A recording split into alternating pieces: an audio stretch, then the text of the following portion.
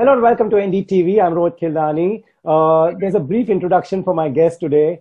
He has won, if I'm not wrong, 6 national awards, 2 Academy Awards, 2 Grammys, 1 BAFTA, 1 Golden Globe, Padma Bhushan by the Indian government. Mr. A.R. Rahman, thank you so much for giving me time. It's such a pleasure. Thank you. When I say this introduction, your fans would say this is just the beginning. Mm-hmm. The best is yet to come always. Yeah, of course. Right. So I watched your episode which will be out on Nat Geo. It starts with a montage of you performing in London, Manchester, different places. When you see that montage, what crosses your mind? I feel really blessed because starting from, like, my wife always, she makes fun of me. Like, remember you first recording, you switched off the light Right. Because I think Money told her that how Right. I recorded the first song. Right. So she keeps saying, look at that person and this person. I changed you, she says. So she takes the credit for that. Okay. And so she does the costume. So, I mean, in front of the audiences, because you're doing your own songs, you can interpret it in a different way. Right. There is definitely a fantastic high and also terrifying at the same time. Because, when you're performing, you want the many things which has to come together.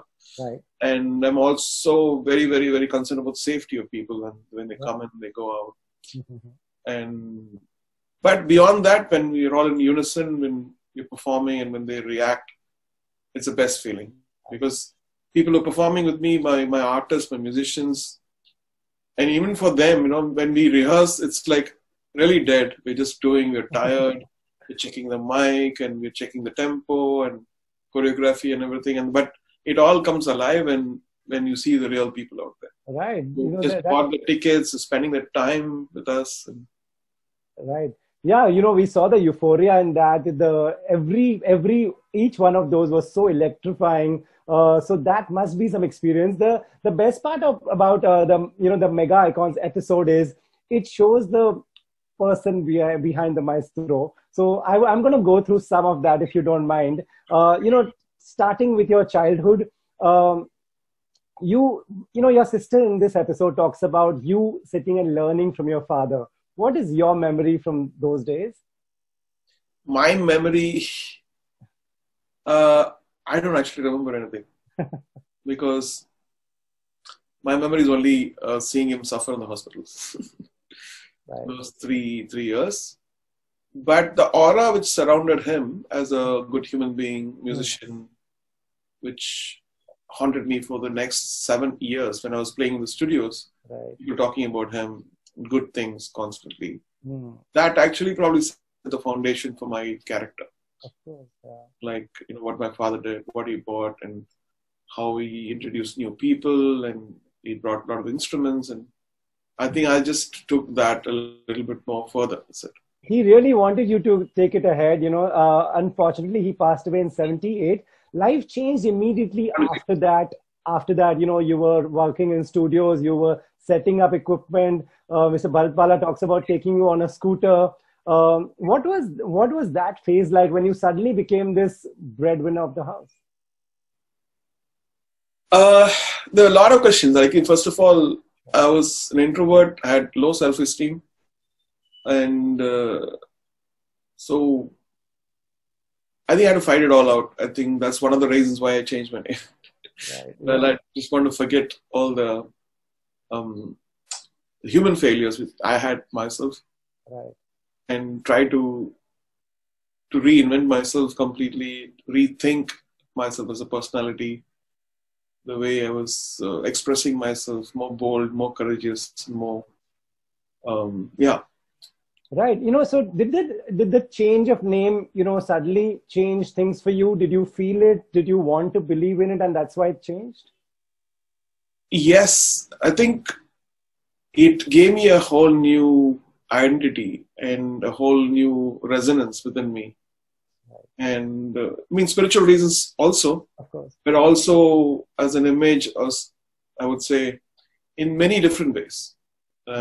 Spiritual reasons one. Right. And the other is also like you're being born again and you your instincts have been different, become different. The pessimistic attitudes which I had all changed. You were saying this on TV that, there are A.R. Rahman songs which have not released. Filmmakers are going to come calling after listening to all this.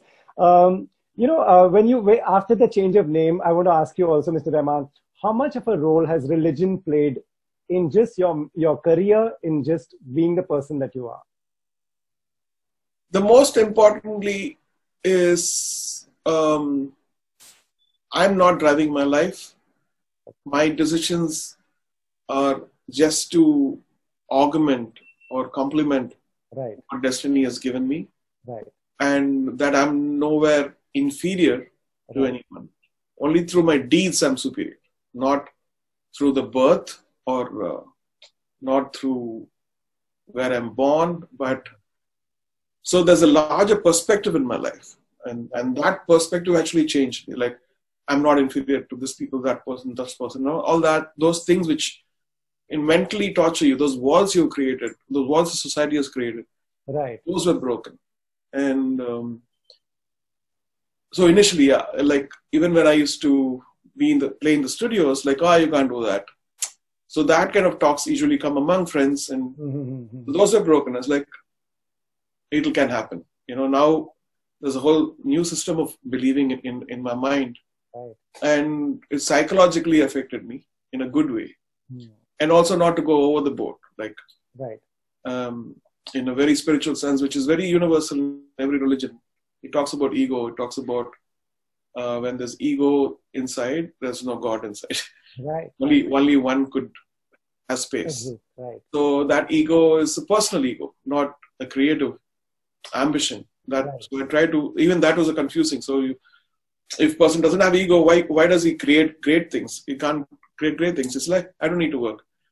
But you need to separate both. And it's complex, but I think now I'm in a position where I'm more interested in the gnosis and mystical internal consciousness, which is the secret of every being. Because the more you evolve, you realize there's much more in it. Right. The more you learn, you feel that you've not learned at all. Right.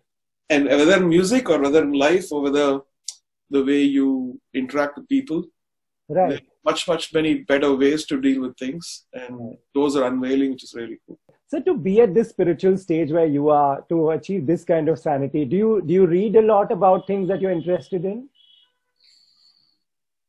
There's a famous saying which says, what you seek is seeking you. Right. So when you are wanting to acquire a certain knowledge, there's a certain thirst within you. Right. That thing which is going to quench the taste is also approaching you. Right. And I believe that in it. It's either knowledge about a chord progression in music, or spirituality, or whether it's you need a guide, or whether you need a certain collaborator. Right. And it's so true, because we're all connected. Right. And sometimes I think of a person, a friend or a musician who's played with me 15 years back, and suddenly you get a call. And he said, what's going on? I just thought about you 1 hour back, and I'm seeing your email, man. And so it's fun to see all these things happen. There's definitely knowledge which is beyond us. It's fascinating to learn that. Right.